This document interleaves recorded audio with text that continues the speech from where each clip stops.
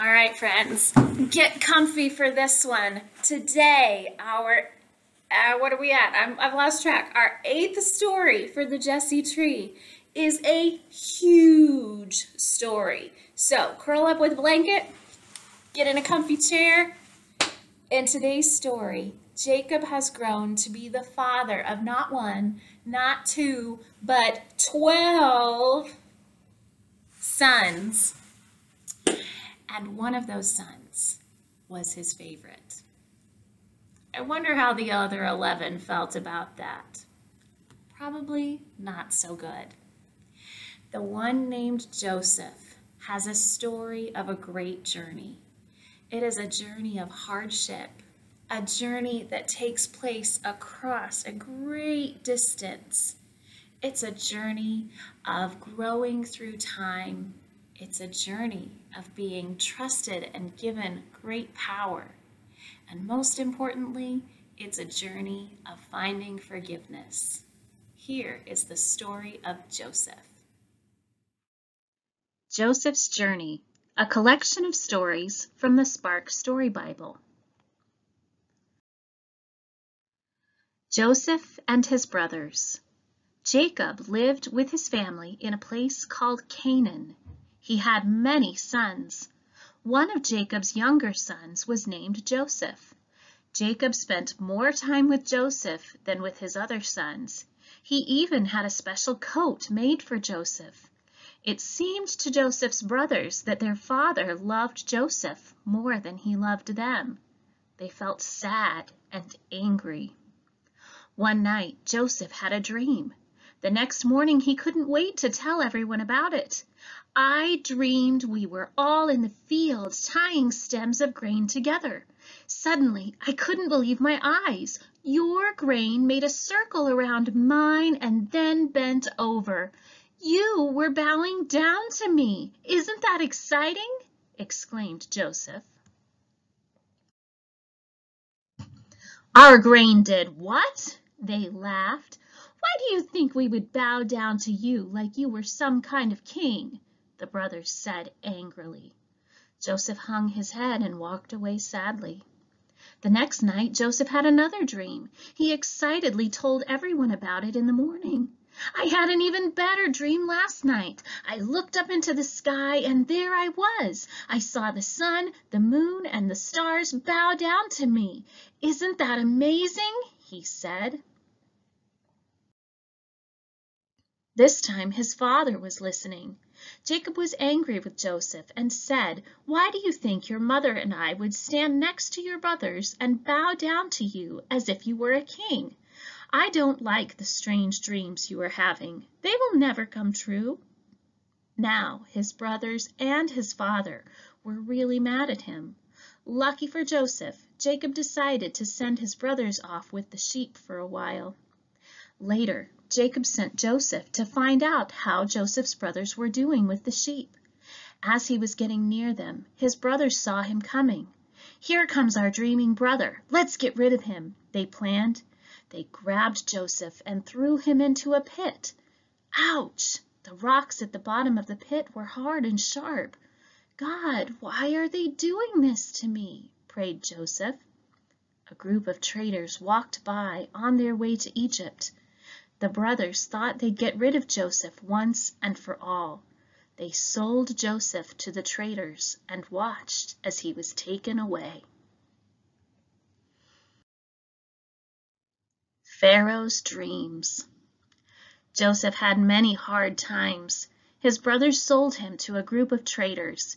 He was taken to Egypt, far away from his family, and was put into jail, even though he hadn't done anything wrong. Joseph thought, How long will I be in here? I didn't break any laws, but I'm in jail. He sighed. At least I know God will help me. Many months later, 2 men who had worked for the Pharaoh were put into jail. One morning, Joseph overheard them talking. One man said, What does it mean? I have no idea, but I hope I never have a dream like that again. It was terrible. The other man said, Mine was too. The first man replied. Joseph asked, What's wrong? They answered, "We had weird dreams last night. We wonder what they mean." Joseph said, "Tell me your dreams. I can explain them." The men described them to Joseph. God helped Joseph explain their dreams to them. 2 years later, Joseph was still in jail. One of the men Joseph had helped was with the Pharaoh. Pharaoh told him, "I had a very scary dream last night. I wonder what it means." The man remembered Joseph and told Pharaoh about Joseph's way of explaining dreams. Pharaoh asked for Joseph to be brought to him. He told Joseph, "First, I dreamed I was standing by the Nile River, and out came 7 healthy fat cows. They were eating grass. And then 7 ugly, sick, skinny cows came and ate the fat cows." The Pharaoh continued, "Then in another dream, 7 plump, healthy ears of corn grew on a cornstalk. Then 7 thin, rotten, unhealthy ears grew and ate the healthy ones." God helped Joseph, and Joseph could tell the Pharaoh what his dreams meant. They mean that for 7 years Egypt will have plenty of food. Then there will be 7 years where there is not enough, and the people will go hungry. The Pharaoh knew something had to be done. He put Joseph in charge of the whole country, and Joseph saved food for 7 years, getting ready for the years when there would be a shortage of food. When there wasn't enough food in many countries, the people of Egypt had plenty. God had helped Joseph know what needed to be done. With God's help and love, Joseph did well, even through the worst of times. How do you think Joseph knew that God loved him, even when he was in jail?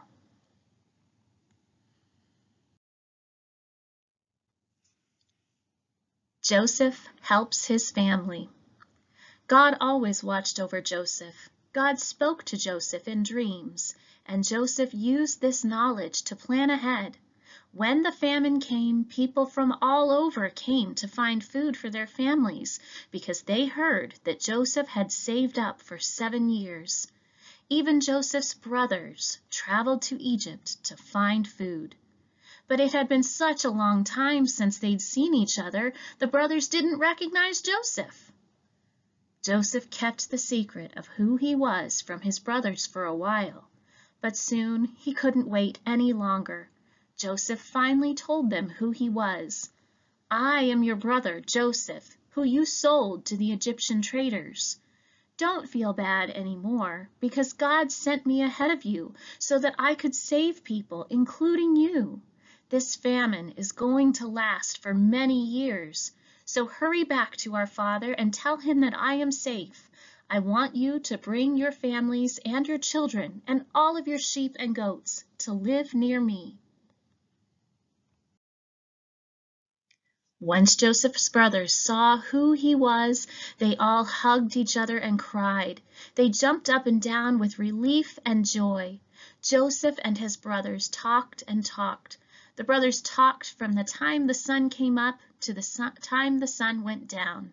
When the Pharaoh heard that Joseph's brothers had come, he told Joseph, "Tell them to go get everyone in your family. I will give them the best land in Egypt to call their own." Joseph gave his brothers wagons, food, and new clothes, and they went back to their father and told him the good news. "Joseph is still alive. He is the ruler of Egypt." Everyone danced when they heard the news. "This is all I could ask for," Joseph's father said. "Now I will see my son again. Let's get moving." Joseph's family all moved to Egypt. But the brothers were worried. "What if Joseph is still angry with us? We were so awful to him. What can we do?" The brothers went to Joseph and said, "Here we are. We don't deserve to be your brothers anymore, so we will be your slaves." But Joseph said to them, "Don't be silly. I am your brother no matter what. Even though you planned for something bad to happen to me, God turned it into something good. How would you have felt if you had been Joseph and were seeing your brothers after such a long time? I am your brother no matter what. Being a sibling, a brother or a sister, isn't always the easiest thing, is it? I'm a big sister. I love my sister very dearly, and today we're best friends. We've been best friends for most of our lives, but when we were younger, sometimes it was hard to be a big sister. I wonder if you've ever felt that about your siblings, either a big or a little sibling.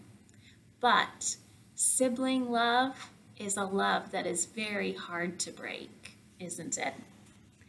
Here is our, whoa! Here is our beautiful ornament of Joseph's coat. Let's find a spot for it on our tree. There we go. And friends, let us pray. God, who loves us as a parent loves their children, we thank you today for the gift of brothers and sisters, even when it doesn't feel like they're the very best gift. We thank you that through our siblings, we have a forever friend or forever friends and supporters. Help us always to love our siblings. And God's people said, Amen. I'll see you tomorrow, friends.